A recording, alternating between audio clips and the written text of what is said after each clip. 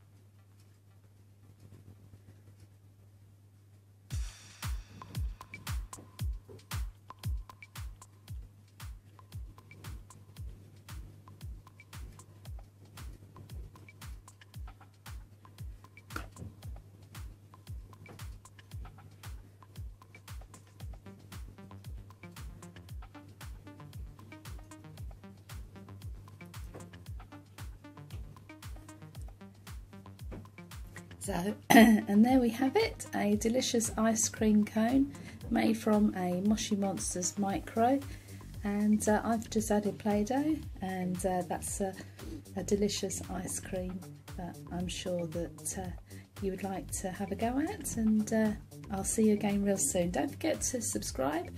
Take care, bye for now.